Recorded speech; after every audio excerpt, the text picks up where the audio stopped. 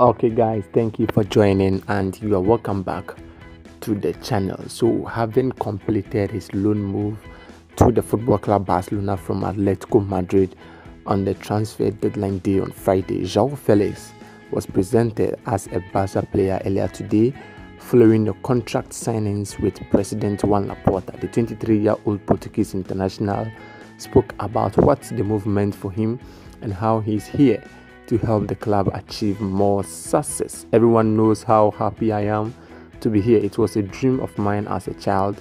I've been watching Barca since I was a kid. I'm here to help to be one more and to have a great season, said an elated Joao Felix. It's no secret that the 23-year-old had better offers from elsewhere this summer, but he opted to wait for Barcelona and expressed his delight about the move finally being completed.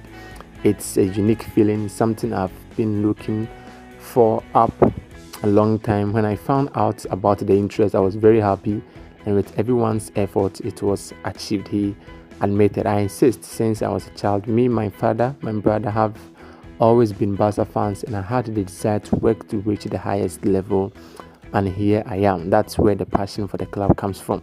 The former ASL Benfica wonder kid added, looking forward to the season. Joao Felix stated that he wanted to win trophies with Barca, highlighting the UEFA Champions League as his main dream. So coolest, that'll be all for now. If you like this video, may consider hitting the like button, subscribe and share as well. Thank you very much for watching, and I'll see you in the next video.